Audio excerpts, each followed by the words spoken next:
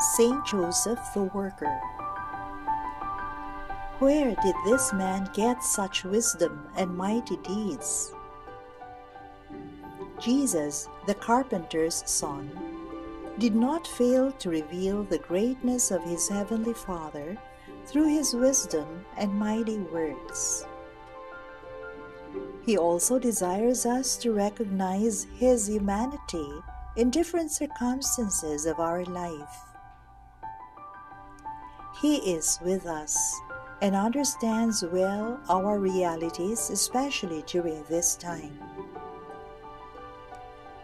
In the midst of this pandemic, this human Jesus is eager to let us know that he is God and that he is in control.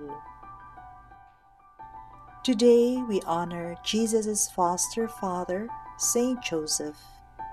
Surely, this humble worker contributed a part in the fullness of Jesus' humanity. Let us pray. Loving Father, we thank you for the gift of Saint Joseph, who showed us the way of quiet fidelity and devotion to your most holy will.